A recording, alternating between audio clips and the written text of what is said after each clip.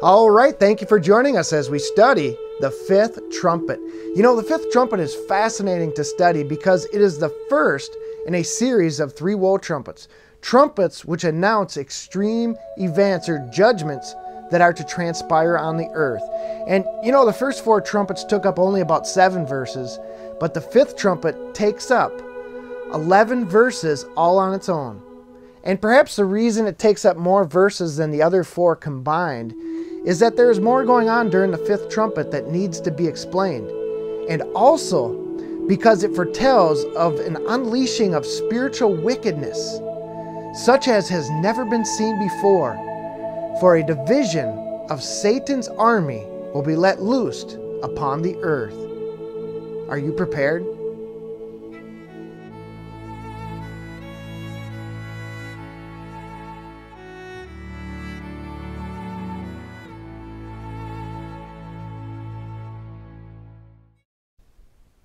Many people try and figure out exactly when each of the 7 trumpets will blow and align them with various events of the last days. I've got some of my own ideas that I may share with you in the future, but let's take a look at what we do know for sure. We know that the trumpets, thunders, and vials take place during the last days, and most likely all take place within the last 7 years of Daniel 9:27 or slightly before.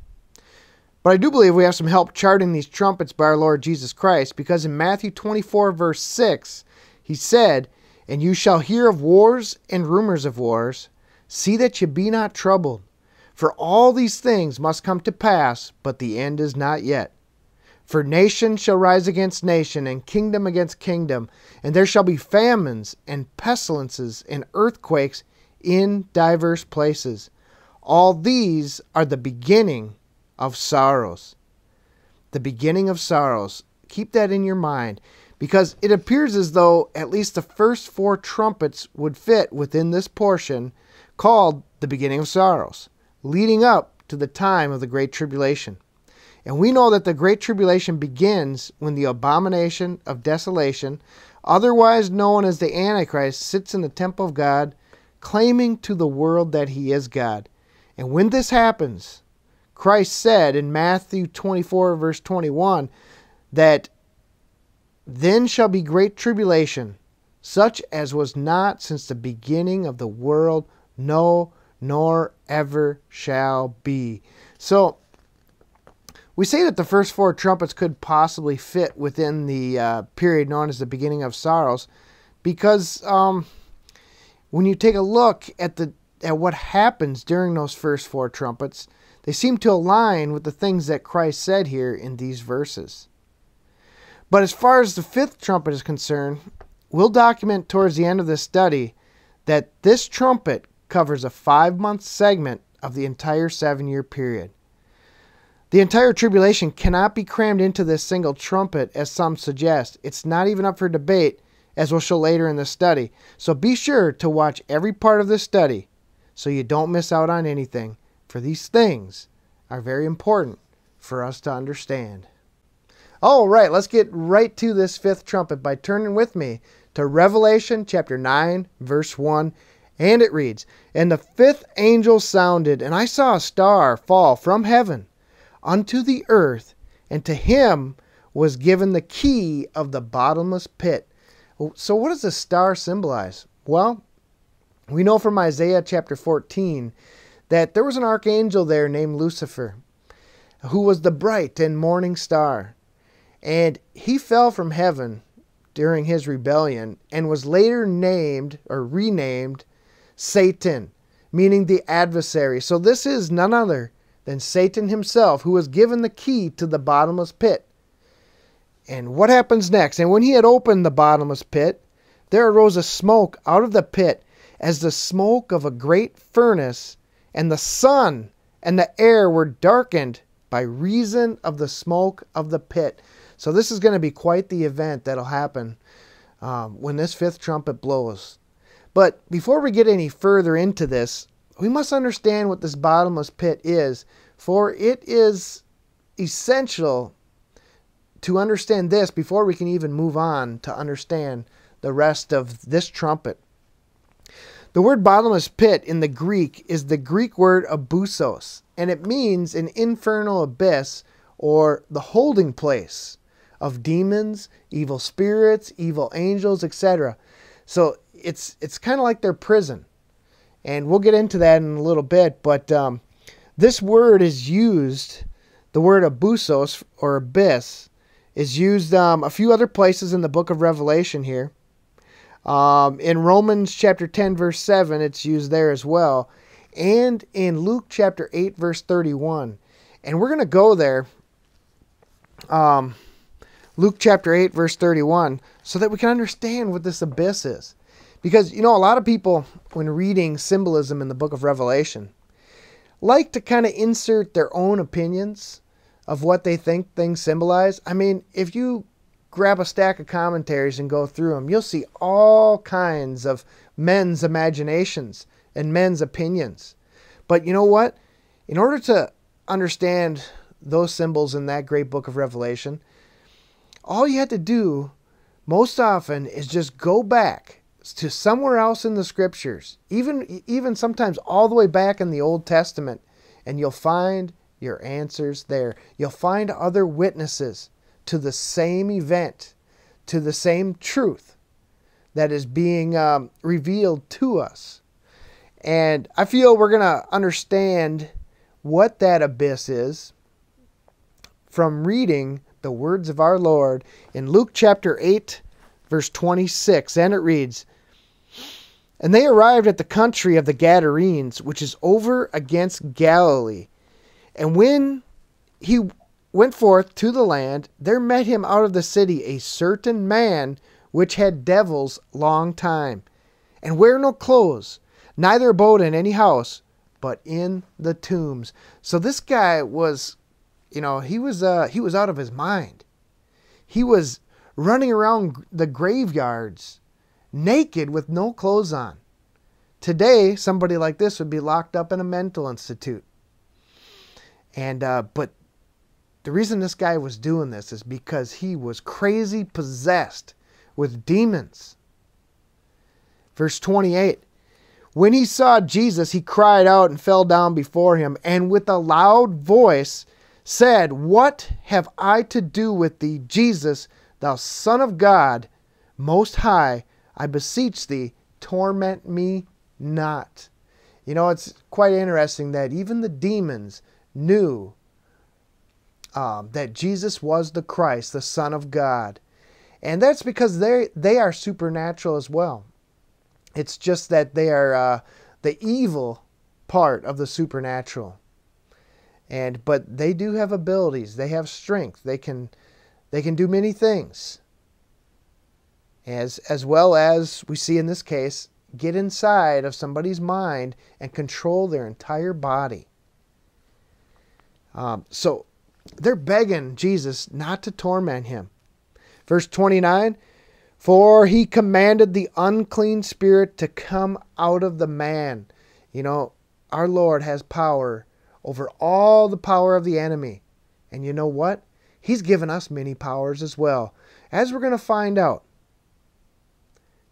"For oftentimes it had caught him, and he was kept bound with chains and in fetters, and he brake the bands and was driven of the devil into the wilderness." So we see here that these demons, these evil spirits, gave this man supernatural powers to the point, or supernatural strength, to the point where he could break chains and just bust out of them as he would wander around in the wilderness like a crazy man.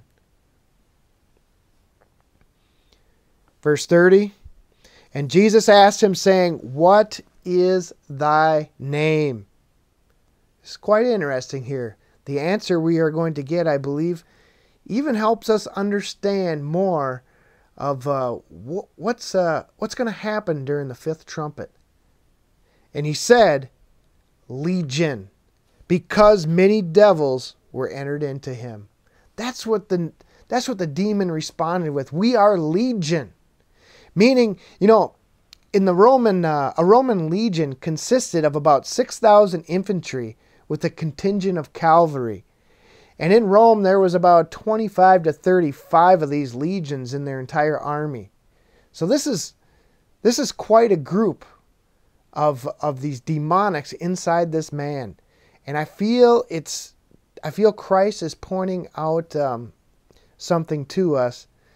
And I feel this is in connection with the fifth trumpet.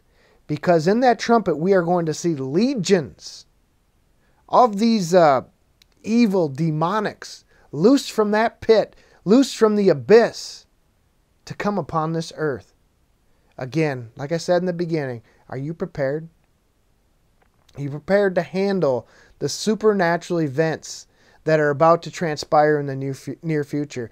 You know, it's fascinating. There's been so many sightings lately of all kinds of different supernatural, you could even call paranormal events, such as UFOs and things of that nature. Are some of them fake? Yes, some people fake that stuff. But we know from God's word that many of these things do exist. They're very real. And we're about to see a lot more of them. So it's important that we learn from these lessons that Christ took the time to teach us. For all these examples or all these events that Christ went through were examples for us to learn from. They always had a deeper teaching within them for those of us who live during the last days, and we're in them. So we see here there is a legion of these guys. Verse 31, and they besought him. This is key. This is why we came here. Now listen closely to this verse. And they besought him that he would not command them to go out into the deep. You know what that word deep is in the Greek? It's the Greek word abusos. It means the abyss, the holding place, or the prison for the demons, evil spirits, evil angels. Now, they didn't want to go back there. They didn't want to be held there. And they were begging our Lord not to send them there. Why is that important to this study? Well, in order to understand the fifth trumpet, we must understand, what's inside of that pit. Because we're going to see things come out of that pit when we go back to Revelation chapter 9. And there are things that people could read many different things into. But now we know what's in there. So obviously, what comes out of there must be what goes in there. Those types of things. And we know here we are speaking of demons, evil spirits. 31 or 32, and there was there an herd of many swine feeding on the mountain, and they besought him that he would suffer them to enter into them, and he suffered them. They didn't want to go to that place so bad that they asked our Lord if he could just send them into the swine, into the pigs. But what do the pigs do? Then went the devils out of the man and entered into the swine, and the herd ran violently down a steep place into the lake and were choked. Okay, even the swine knew better than to allow these demonics to control them. And you know what? Many people allow demonics to control them today. They leave themselves susceptible by opening the door to them by things they read, things they listen to, and things they want to believe, and many other different ways. And, I'm referring to, I guess many different things. And many of you probably know exactly what I'm talking about. But let's see what happens after this. Verse 34, and when they that fed them saw what was done, they fled, and went and told it in the city and in the country. You know, that must have been quite the thing. Verse 35, then they went out to see what was done, and came to Jesus, and found the man out of whom the devils were departed, sitting at the feet of Jesus,